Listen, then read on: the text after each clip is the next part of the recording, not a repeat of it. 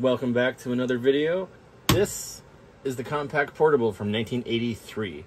It has an 8088 microprocessor, no built-in hard drive, and I featured it in a number of my videos. But today, I want to introduce you to its little brother, the Compaq Portable II.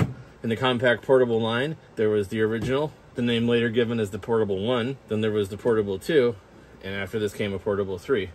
So the Portable II is what we're looking at today. Now this little guy was headed to be recycled, pulled out of an e-cycling center, and now it's here on the bench. So let's take a look at this thing, see if it works, see what's inside, and if it doesn't work, let's see if we can't fix it.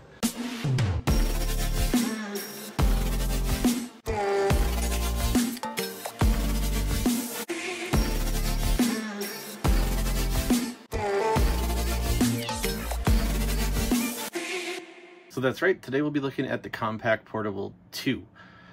So I've already shot the first part of this video and it was quite long, but I thought it was pretty interesting, hopefully, to people to see how I do troubleshooting and how I, kind of go through the process of figuring out what's wrong, and then ideally making the repair to fix the system there. So I left a lot of video in. If you know how to troubleshoot or you're not interested, feel free to fast forward to the end and see what kind of progress you made. But this will be a two-parter because this is a lengthy repair. But anyway, hope you stick around, hope you learn something, and I hope you enjoy. Now, on with the video. All right, so I got the Portable II here on its side now. I can see some marks in the case. It looks like somebody had, at some point, at least tried to get into it. I don't know if they were successful, but I'd give it a try. So let's first pull open the keyboard, see what we have in here. All right, well, we have parts of the keyboard cable that are flaking off. That's interesting. A lot of them are flaking off. But what we do have is apparently the original hard drive, which was Type 2, and the original 5 1/4 inch floppy drive. We have the amber monitor. I believe it's amber. I think all of them are amber. And then we have the standard foam and foil keyboard, which probably doesn't work anymore. Well, we can fix that. Put the keyboard back on here. Turn it around to the side here. We can open up this door. This is the power supply. The Portable One had room for the power cord inside this bay. This one's a little smaller, doesn't have that. And then on the other side, we should have access to the expansion cards. And I can see that we have what appears to be a parallel port, a serial port, probably CGA graphics port, and probably composite video out. And it looks like these two are just empty slots, so nothing super special in here. And on the bottom side, we do have this, which is used as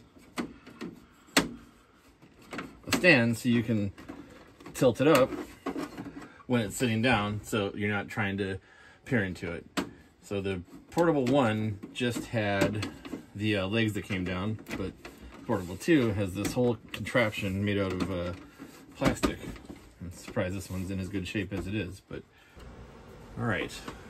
So I think the first thing we want to do before we try to power this on is pop it open, make sure there's not like a rat's nest inside or something horrible, and then we can go from there.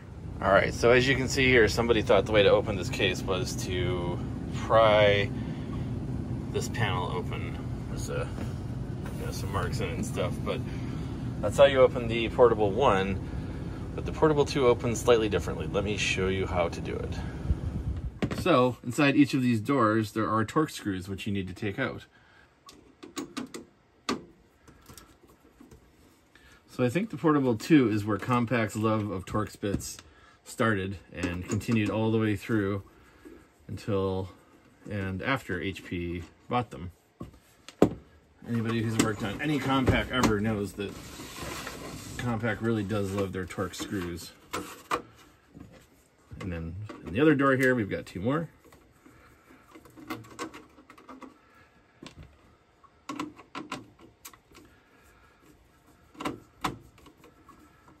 All right, so with these 4 screws out, we should be able to just pull the entire case off. What I think you need to do is close these first so they don't get in the way on both sides. And then I should just lift right off. There we go. It's actually falling apart from the damage from the previous person trying to open it incorrectly. So I'm not sure if that person ever managed to get into this machine or not. I do see some dead bugs and things in here. It's a little dusty, but not in terrible shape. So what I'm going to do now is take this cover off so that we can see what the card bay looks like. That should give us a good indication of the state of the rest of the machine. And again, it's Torx as well. So these screws you don't need to take out all the way. Just need to loosen them a little bit. And the cover does actually just slide out of the way. And there's going to be 3 on top here. And we've got 3 in the back as well. I'll spin it around so you can see that.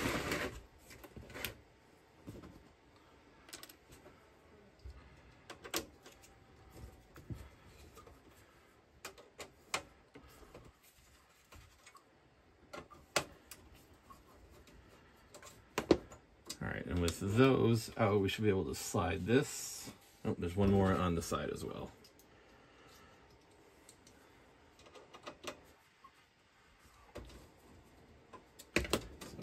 Slide this out. It should just pop right out. All right, well, let me bring the camera down here and I'll give you a shot of the inside of the machine. All right, so looking in the machine, we have the controller card here for the hard drive and the floppy drive, I believe. Everything's here. We have the video controller card, which is the one that had the probably CGA and probably composite output, and it's also got this connector down here to run the internal monitor. So that's the video signal going to the built-in display. But as you can see from the board, it's actually quite clean. So if this is stored with the handle facing up, which it probably was, this would have been at the top. So I wouldn't expect a ton of dust to gather up here, but it's really quite clean in general.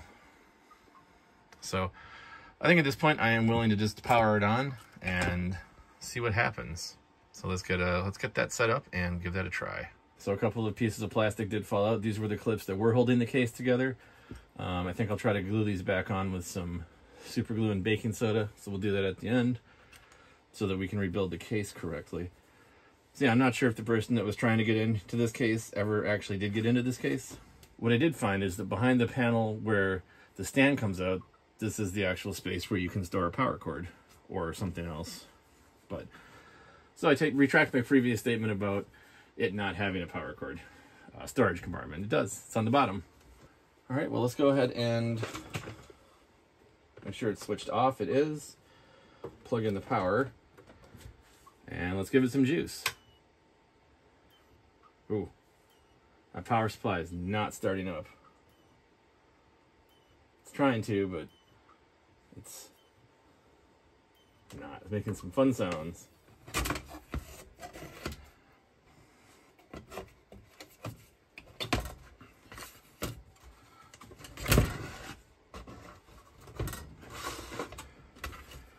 Alright, so here we have our main power supply. And what's interesting about the power supply is there's only 3 pins coming out of it. So we've got a connector here with just 2 wires, positive and negative. So this runs in. Oh. Okay, duh. This just runs the fan. So the fan's getting power. This slot edge connector here is where it's actually feeding into the rest of the power supply. And those could be any number of voltages on there. Hard to say what exactly it's putting out. So I'm curious. I don't remember if the fan spun up before or not. Let's just go ahead and plug the fan back in.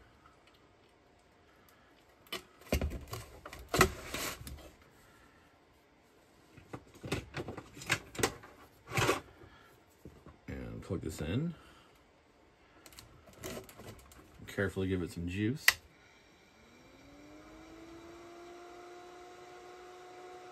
All right, well, the fan's running now. But I think when everything was plugged in, the fan was not running. So I think that might indicate that there is a problem with a short somewhere on the board, and the power supply is simply shutting off as a safety measure. So let me slide this back in to that edge connector. Do this test again.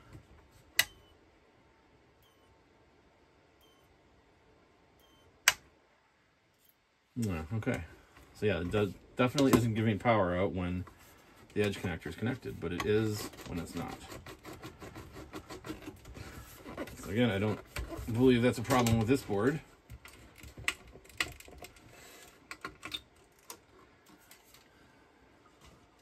So I kind of probably wanted to leave that connected.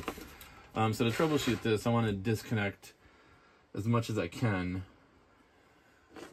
one at a time, to see, well, I want to disconnect everything and then reconnect things one at a time if I get it to a working point. So the first thing I'm going to do is take out the video controller board.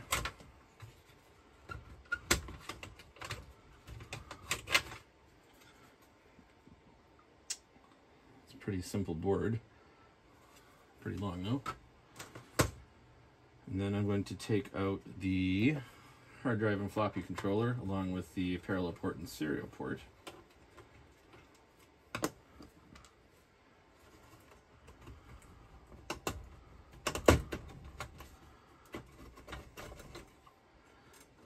I'll try to leave the cables connected if they reach. I'm not sure they will. I don't think they will. Disconnect that. I think that's the LED.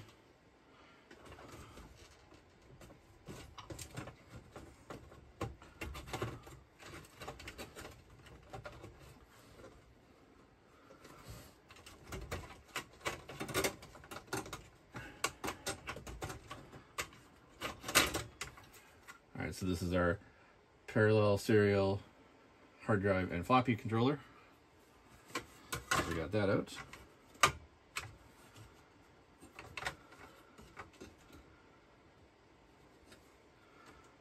Next, I'm going to disconnect both of the drives, the hard drive and the floppy drive, from power. They're already disconnected from the board, but now they're electrically disconnected as well. Let's go ahead and plug this power supply back in, back into its edge connector slot.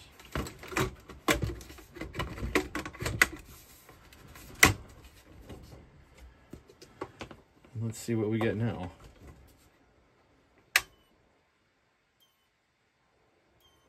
Same thing. So it appears none of those were the faulty component. So I guess that leaves either the power supply for the monitor or the board itself. Now this board does have a lot of tantalum caps on it, so it's likely that one or more of those has failed, and those typically fail short, which would be the exact problem we're seeing here.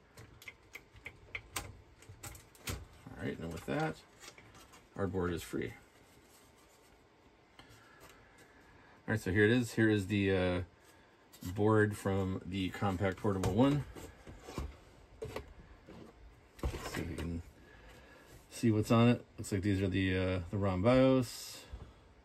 I don't know what that chip would be. Here is the 286 processor. It's 8 megahertz. We've got two 8-bit and two 16-bit ISA slots. This is where the drives get their power from. And yeah, this is the populated RAM here. I forget what these shipped with, but I don't believe it was a lot of RAM. And it's using all NEC chips, and they're all socketed, so if there is a problem with the RAM, it would be fairly easy to fix. All right, so the power supply for the monitor gets its voltage from the system board. So the power supply hooks up into here, And then the monitor power supply takes its voltage from this connector. What else do we have up here? We had contrast, or sorry, brightness, and I think the speaker were here.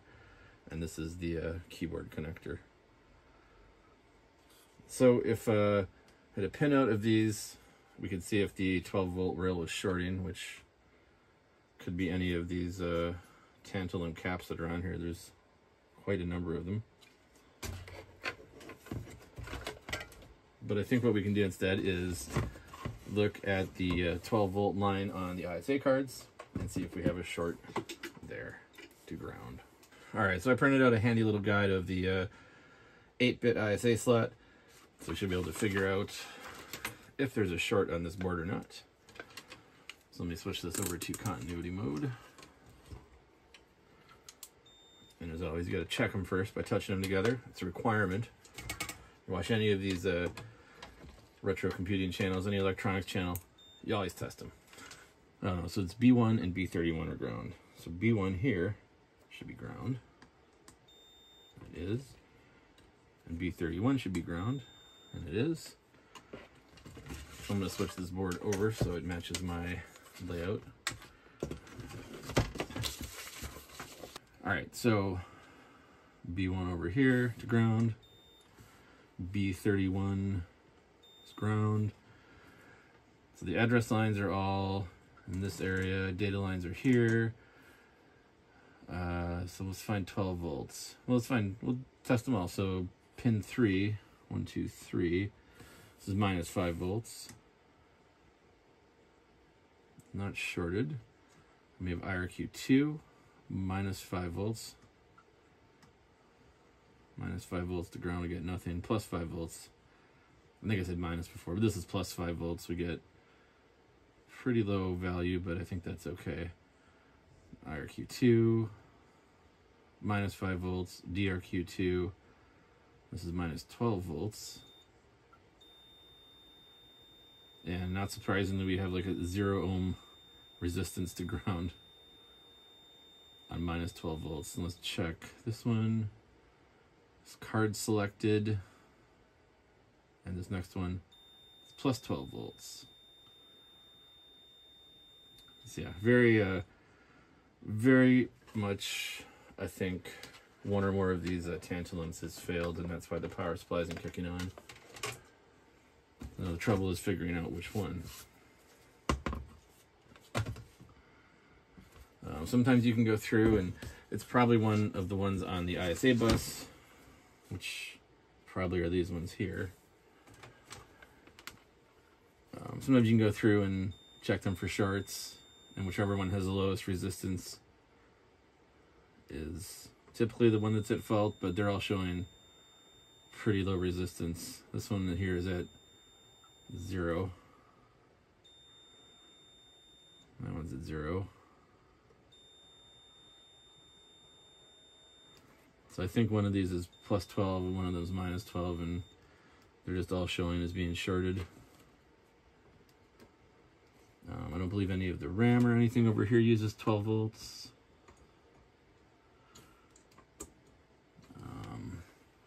Some of these could be 12 volts over here, I suspect.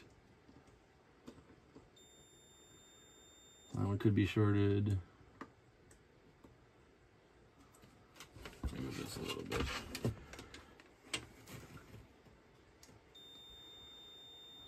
That one could be shorted. That one's okay.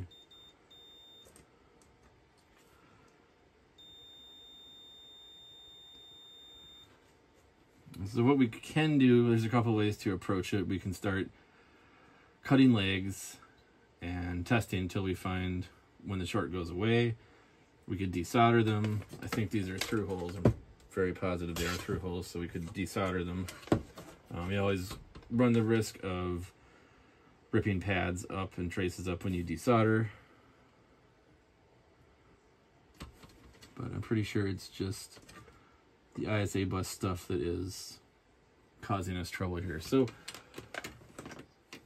my wonder is, does this video card actually have anything connected to 12-volt rail.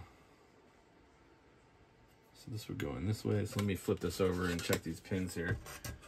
If not, we can just cut capacitors until the short goes away and then see if the rest of the system is working. So this is the B side here. So it'll be on this side. So we've got ground connected, reset connected, +5 is connected, IRQ2 is not connected, -5 is not connected, DRQ2 is not connected, -12 is not connected, card select is not connected, and +12 volt, which is 7, is connected, unfortunately. 1, 2, 3, 4, 5, 6, 7. No, I miscounted. Let's start over. Ground connected, pin 2, reset drive, I think, is connected. Pin 3, +5 volts is connected. Pin 4 here, IRQ2, not connected. -5, not connected. -5 is typically only used by the RAM, I think. Then DRQ2, not connected. -12, not connected. Card selected. And yeah, +12 is connected. So that's pin 9. Yeah, 1, 2, 3, 4, 5, 6, 7, -12, 8, 9, +12. Where does that go through to?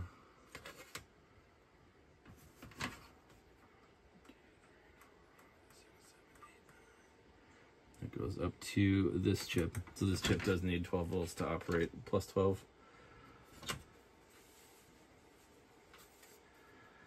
If I had another ISA video card, I could try that, but then obviously the internal monitor wouldn't work because we've got that specialized connector here, so that's not really too much of an option. All right, let me just put a mark on all of the capacitors here that are causing, or on the shorted bus. I think it was those two, right? Yep. Not the middle one. And it was the two edge ones here, I think. Yep. Yep. And not the middle one. So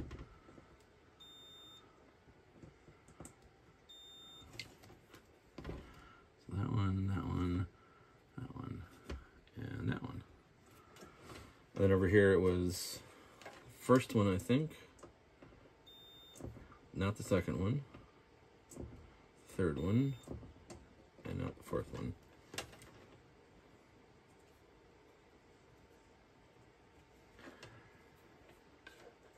All right, then I suspect if we check those against the -12 and +12, 1, 2, 3, 4, 5, 6, 7. Video card doesn't use -12, so it is not a problem. That's +12, +12, +12, +12, +12, +12. And over here, +12 and +12.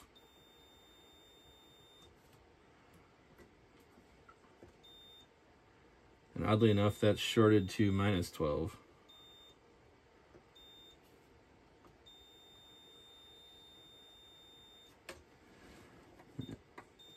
All right, this one.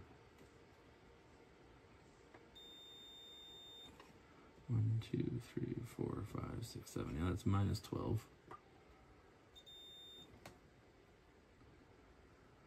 So this one's connected to that rail, but it's not shorting. Which is interesting. So this capacitor is fine. 1, 2, 3, 4, 5, 6, 7, 8, 9. Again, that one is connected to the rail, but not shorted. I feel like it's shorted to ground. It's got to be shorted to ground. 1, 2, 3, 4, 5, 6, 7, 8, 9. Yeah, okay, it's shorted to ground.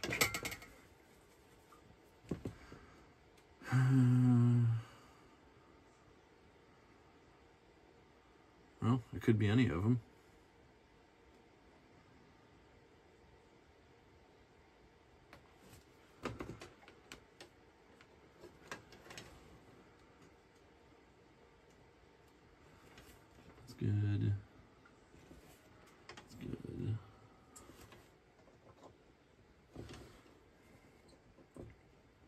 this one over here, this one. So I think I've only got 1, 2, 3, 4, 5, 6, 7, 8 capacitors that are the potential problem here. The problem is I don't know the values of any of them, and I guess these ones do have values written on them. I definitely don't have any replacements. 10 microfarad, 15 volt.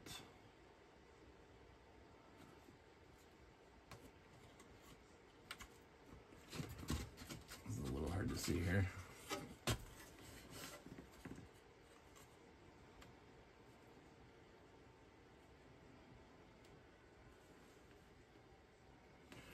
All right, well, I'm of the mind just to start popping these guys out and seeing when we get rid of the short. Sounds like fun to me. So we got our soldering iron heated up, we got our flux out. And we'll start with the ones closest to where the power comes in. I don't know if that's most likely to have failed. I mean, I think it's likely any of them would have failed. Oh, did we test this one? I think we did. Okay, so there's one more there I missed.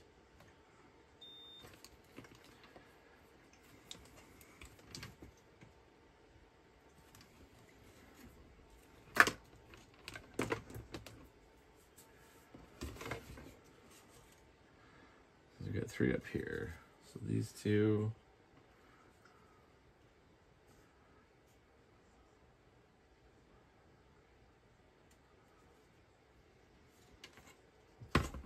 So we're taking these 2 out here. The first thing I want to do is straighten the legs up just a little bit, so it makes them easier to get out.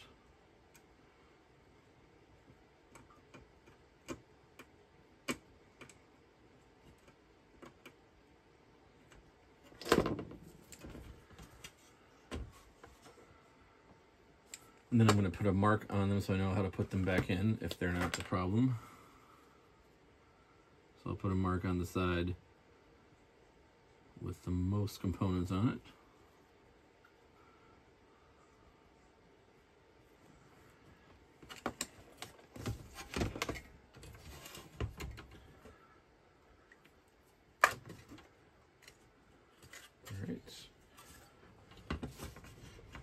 Let's get some flux on these guys here.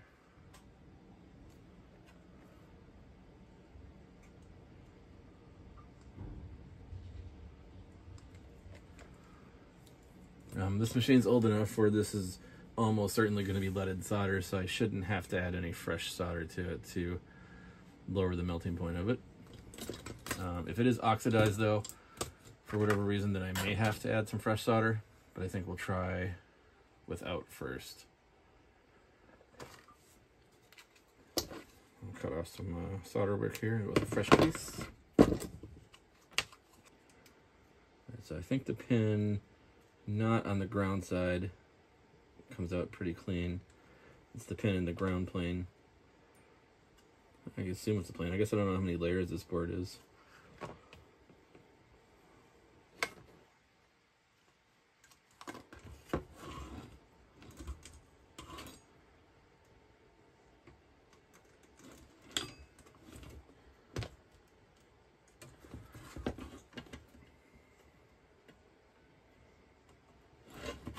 See, that's the problem with desoldering now. It's a trick to get these out sometimes, and you might end up ripping a pad or a trace, which you really don't want to do because that makes your problem even harder to solve.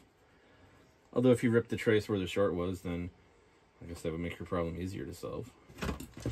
Alright, let's see if that was the culprit.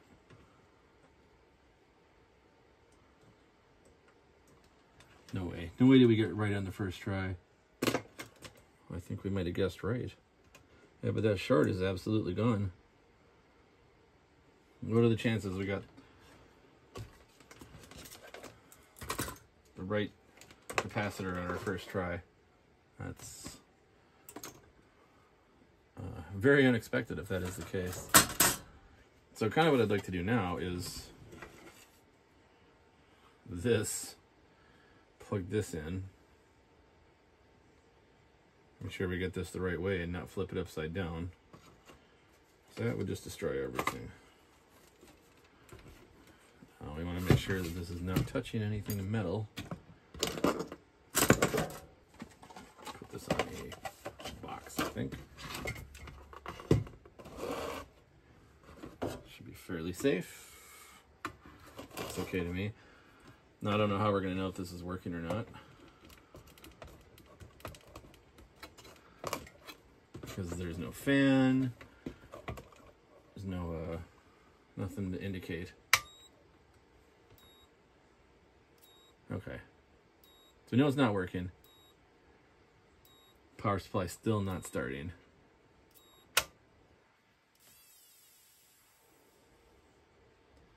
So there must be something else going on with this board. We definitely know that it's this board causing us the issue now. Carefully put this back without just zapping myself. Now, what else would be shorting on here is the question. And I don't, like I said, I don't know the pinout of these. I'm pretty sure this is ground, because that's the side of the capacitor I was struggling to get out. And this should be 12 volt.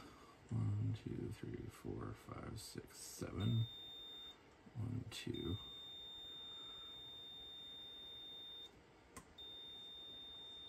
Okay, so 12 is still shorted to ground, but the capacitors themselves.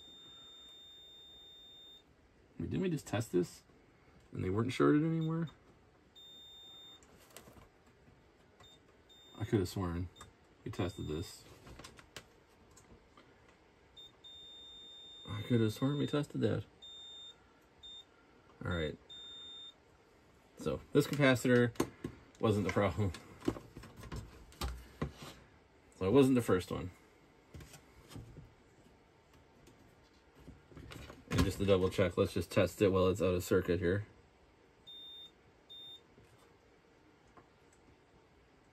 Okay. It is 100% shorted. You know what though?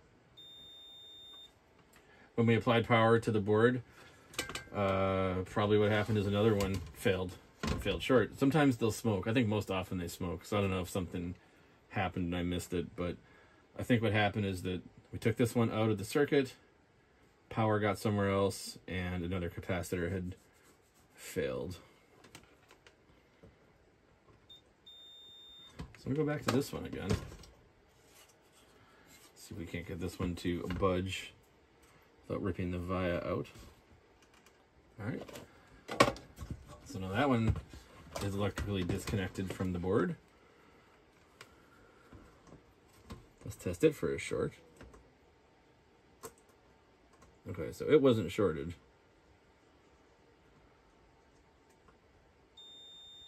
But the trace across where it's now not connected to is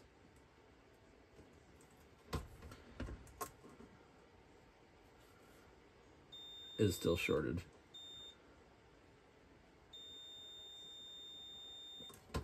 All right, so we know at the very least we found one bad one, and this one apparently is good. See, I think this one was bad as well, right? Well, we don't know if it's bad. It was shorted across this capacitor.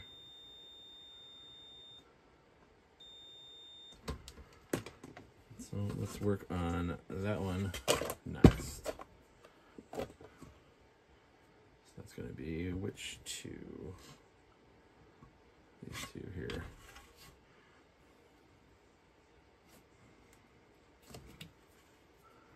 I'll straighten those legs out.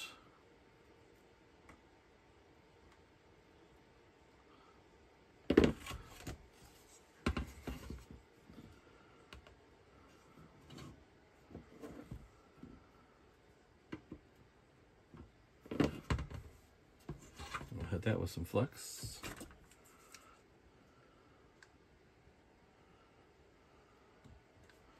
Hit it with some fresh solder.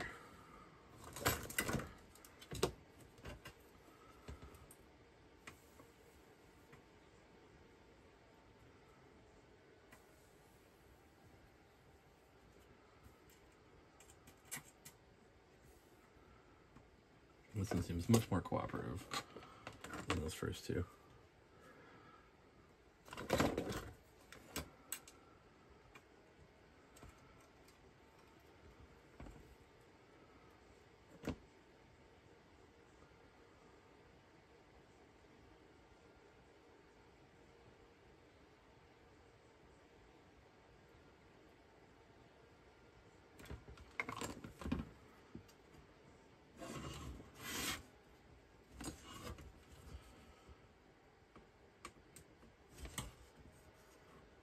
So we have that one out of circuit.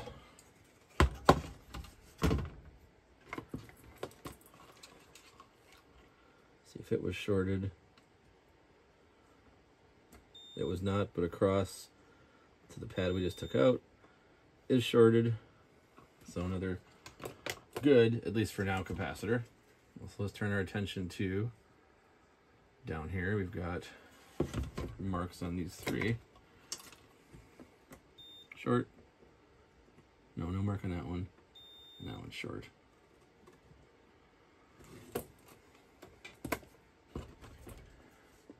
So let's start with these ones. I'll straighten these legs out.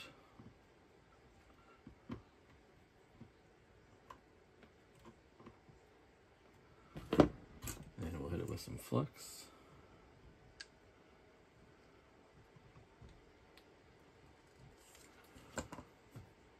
Hit it with some fresh solder.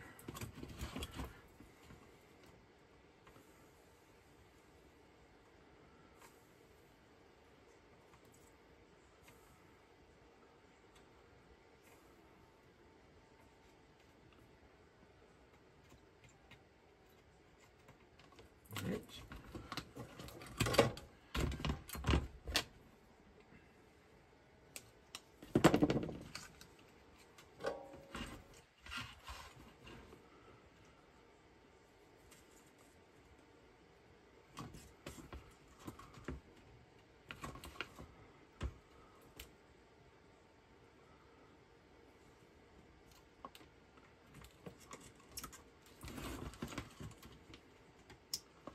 So that one's electrically disconnected.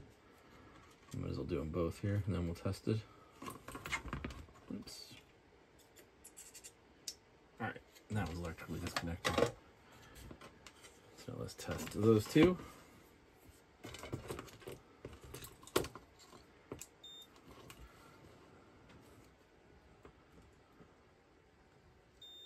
Okay, so this is another bad one.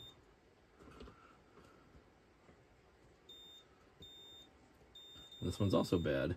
So we got two more bad capacitors here.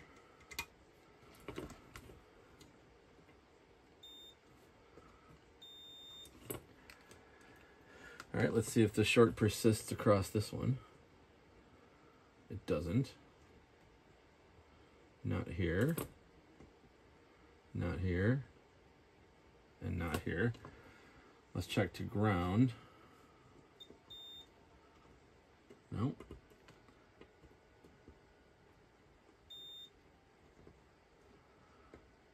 Okay, that all looks good. Only one side's connected to ground on some of those, not both sides on any of them. So 1, 2, 3, 4, 5, 6, 7. 1, 2. So plus and minus 12 volts no longer connected to ground. So let's give this another try. See if we get power to the board. Put our box back here. Power supply back out. Plug this in, make sure again it's in the right way. If we plug the board in the wrong way, we would just need to throw this machine out. Basically, I think it would short everything out and fry a bunch of stuff. So we got it in the right way. All right, let's plug some juice in. And let's hit the gas button.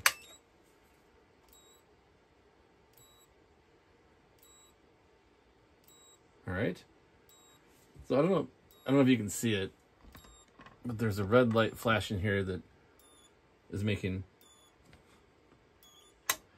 horrible sounds. The light's not making the sounds. I think the power supply is. But I don't remember seeing that light up before, so I think that's a new behavior. And that should be the power on light. Let me readjust this here. All right, so now that we've given power to 12 volt, let's see if there's a short once again. It does not appear to be.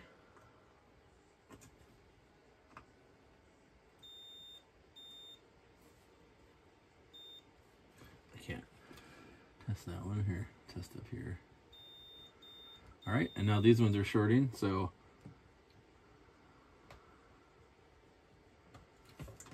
we have shorted another capacitor somewhere.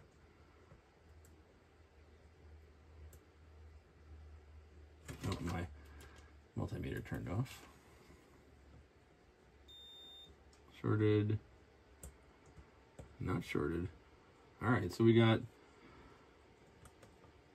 one of the rails is no longer shorted after applying power, but one of them is shorted again, even though it just wasn't. 1, 2, 3, 4, 5, 6, 7. So minus 12 volt is not shorted to ground, but plus 12 volt is. And we're down to 4 capacitors. That could be the problem, I think. Oh no, 2, because minus 12 is good. So it's one of these 2 here.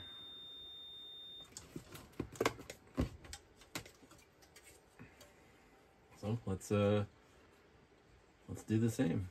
Start with this one. I'll straighten the leg out. Try to straighten the other leg out. Apply some flux. And then we'll hit it with some fresh solder, just a little bit.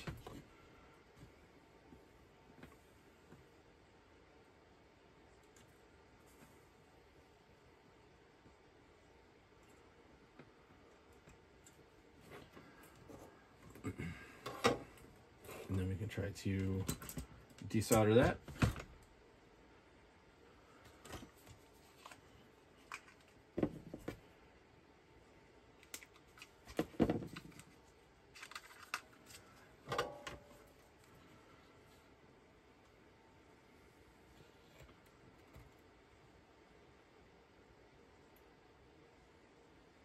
Desoldered pretty nicely, I think. Yeah, it looks pretty clean. And we can pop that out. There we go. So that should be electrically disconnected. We still have a short, which means this capacitor is likely failed. The one we just desoldered might also be failed. I didn't test it, but we will. Some flux.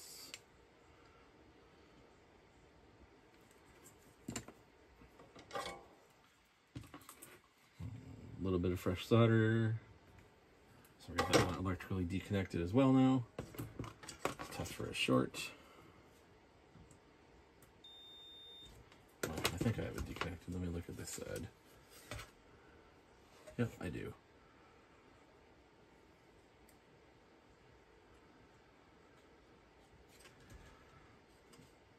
I'll make sure all these are still unconnected. They are. So with that one removed, well, let's test both of these to see if either of these were the cause of a short. This one was okay. This one was okay. But we still have a short. So that means there's another capacitor somewhere on this rail that has failed short that we did not yet identify. So it could be, like I said, I don't think it's by the RAM. I don't think it's going to be any of these. And they're all going to be in parallel, so if one's good, they're all good. I would have really thought it was one of these ones by the ISA bus. Okay. So we got one here that's shorted as well. I'll mark it too. And that is a 12-volt capacitor that would send 12 volts to the hard drive and floppy drive.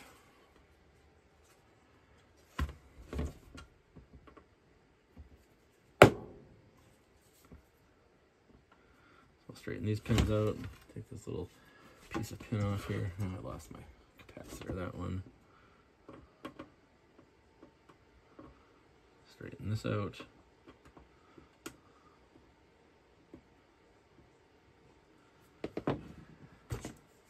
As per usual, flux. Got something in my flux there.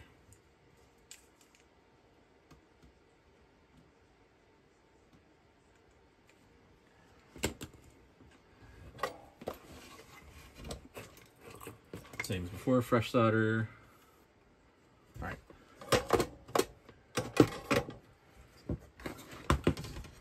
Well, that's now electrically disconnected. So I suspect this one will be short.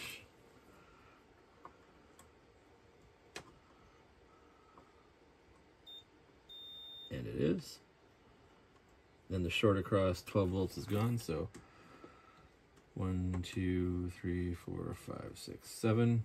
Minus 12 volts, 8, 9. No short. All right, so we once again fixed this board. We fixed this board like at least, what, 5 times already tonight?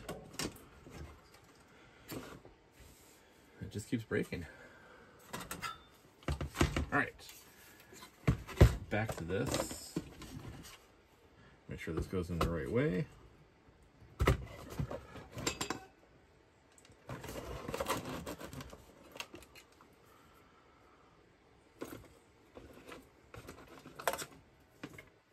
Plug it in. And let's see what happens.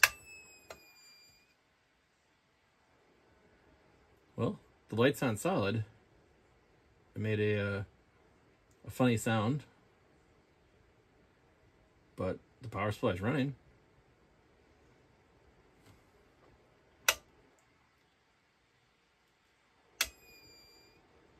It makes the funny sound when it goes on. So I'm really curious where that noise is coming from.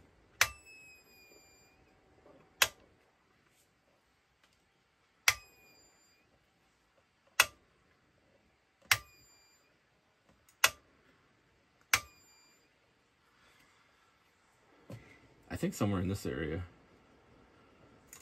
Oh.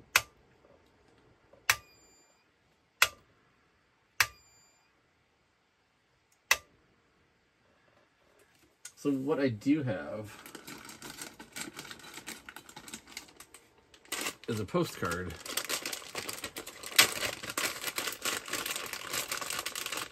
Now, this is a 286, so it should have postcodes.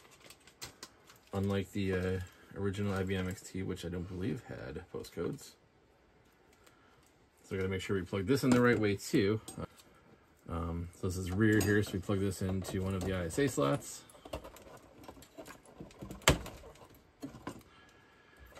And let me move the camera. So we've got the display of what the postcodes will be here. These will be all of the different rails. Now we should see 12 volts, both of them should not be eliminated. We got some speaker wires here, but let's go ahead and switch it on and see if we get any postcodes. And we do. And we can see that both of the 12 volt rails are on. And it's trying to boot, I think. Well, it's trying to post. It's doing things.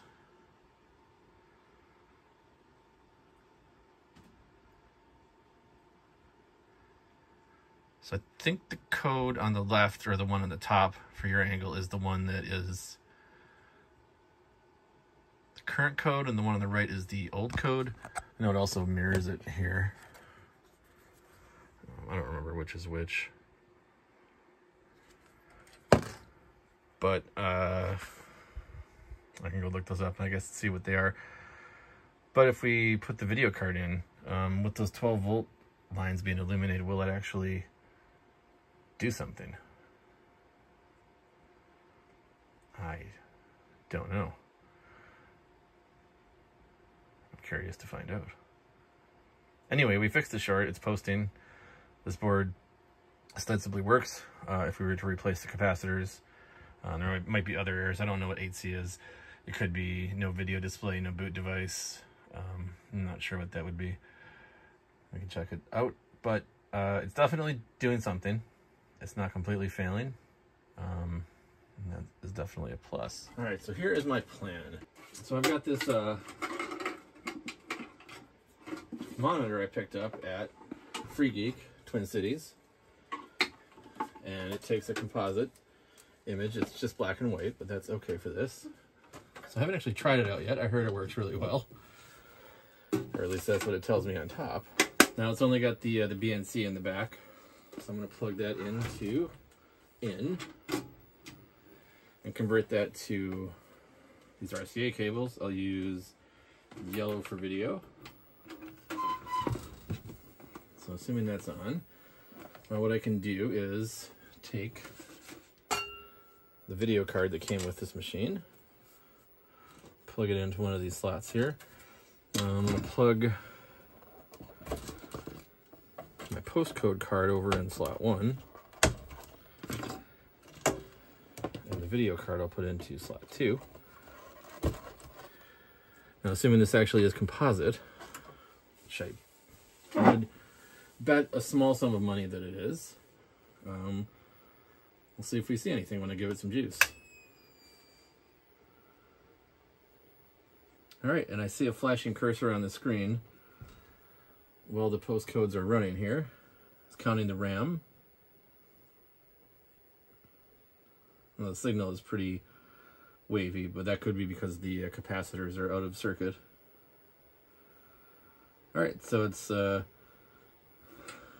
definitely not looking quite right. I don't think that's this monitor, but again, like I said, I hadn't tested it, but it was sold as a very nice picture. So this could be because the capacitors are out, and maybe they were smoothing capacitors or something for 12 volts. Who knows? But it's trying to work, and it's reporting a keyboard error. And it wants me to resume by hitting F1. So that is interesting. I'd like to plug the keyboard in and see if anything else happens. So let's do that. Nice. All right. So let's give it some juice. Still making that weird sound.